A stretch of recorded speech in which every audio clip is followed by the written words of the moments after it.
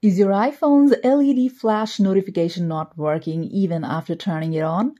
It can be really frustrating, especially if you depend on visual alerts. Don't worry, let's go through some simple steps to fix the issue and get your flash notifications working again. Before you start, make sure to turn off Do Not Disturb. Turn off Low Power Mode. Also check if your flash works in your camera or not. After following these, if you still have issues, try our main process. Solution 1. Ensure LED flash notifications are enabled. Go to Settings on your iPhone, scroll down and tap Accessibility. Scroll down and select Audio or Visual under the Hearing section.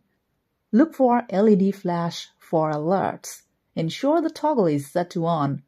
To activate LED flash alert in silent mode, just enable flash in silent mode.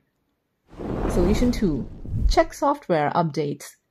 Running outdated iOS can cause compatibility issues. Ensure your iPhone is updated. Go to Settings, tap on General. Tap on Software Update. If an update is available, tap Download and Install. After the update, test LED flash notifications again. By completing these steps, you should be able to fix the LED flash notifications issue on your iPhone.